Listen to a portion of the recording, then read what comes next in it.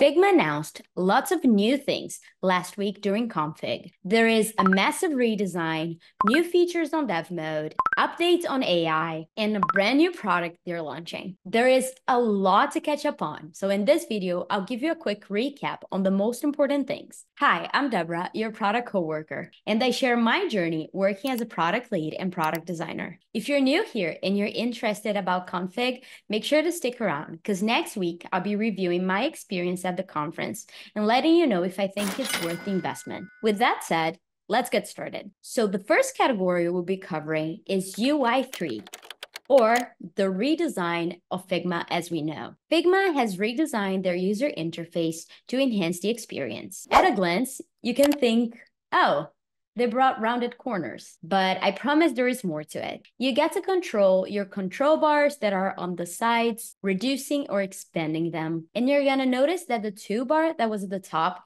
is now in the bottom. But let me explain why this redesign is happening. When Figma launched over 10 years ago, the interface looked like this, which is quite similar to what we have today. The goal of this redesign is not to simply give the product's look a refresh, but to deal with the complexity that built up as new features were introduced. So according to Figma, the goal is for us to be able to focus on our work and not be distracted by all of those features that we can use.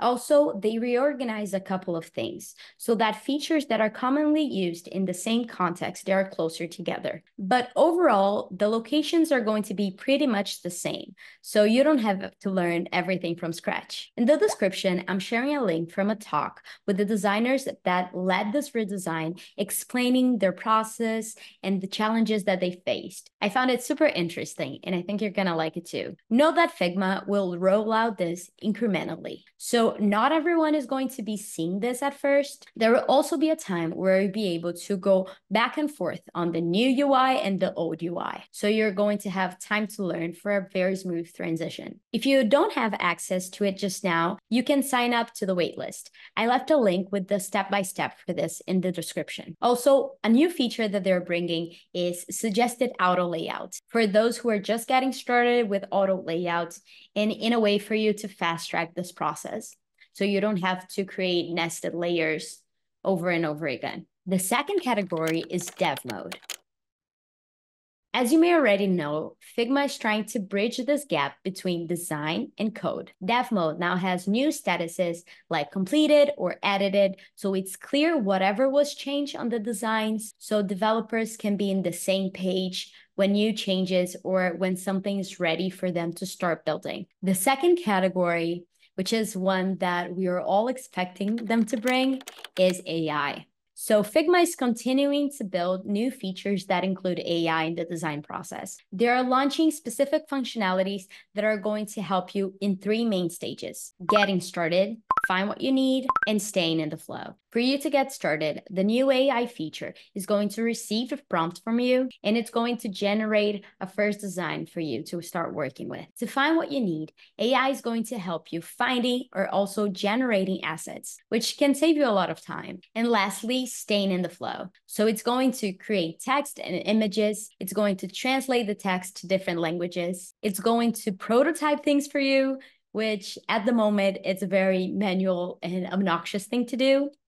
And lastly, it's going to rename layers. I feel super excited about the features to stay in the flow, because staying on the flow usually requires a lot of manual and repetitive work. So it's really nice that AI is going to be helping us out. And lastly, we got to talk about this new product that Figma is launching, Figma Slides, or as we all wanted to call it, Slides. As designers or product managers, we're often assigned to create presentations, whether we're talking about a pitch deck to present to a stakeholder, or we're talking about that presentation that is going to be used for a general team meeting. Until now, creating a presentation on Figma was literally a pain because it is not a presentation tool. With this new product, we now have the new home of our presentations, which lives in the same place of the designs that we're doing on a daily basis. So we have the main functionalities that we see on presentation tools like Google Slides and PowerPoint, features like speaker notes, animations, simple rearrangement of slides, but powered with native design features from Figma that we love and use, such as alignment tools,